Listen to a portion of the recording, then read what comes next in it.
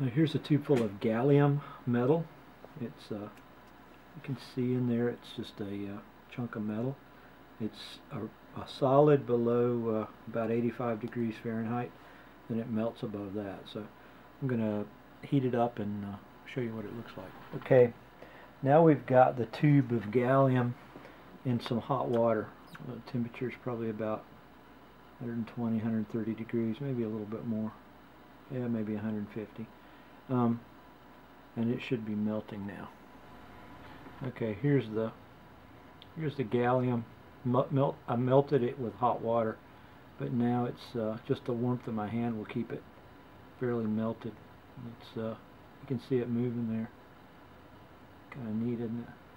And if you put this on the table, there's a couple of small pieces there. Okay, you can see where it's cooled off there and solidified. And this piece here will solidify in just a second. It's still, well, you can see it starting to solidify. It's pretty cool. Okay, I've got a piece of aluminum plate here that's kind of cool, and I'm going to scoop up this gallium. You see it's still molten. Oops. And I'm going to put it on here. And you can see as soon as it hits the colder aluminum, this stuff hardens again. That's hardening pretty quickly. It'll solidify here. There, it's still molten on this side a little bit, but I just brought this in from outside, so the aluminum is kind of cool.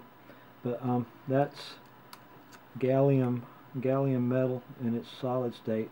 If I hold it long enough on my hand, it'll melt again. So I'm going to put it back here and eventually get it all put back in its test tube.